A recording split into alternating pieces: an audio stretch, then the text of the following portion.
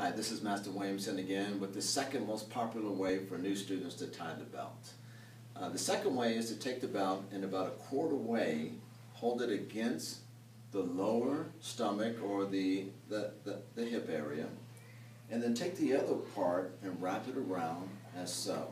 And then you would continue to wrap it around the body in this manner. The part that's on top, you would take and bring it up against the stomach, making sure that it's behind all the belts. Bringing it out as so.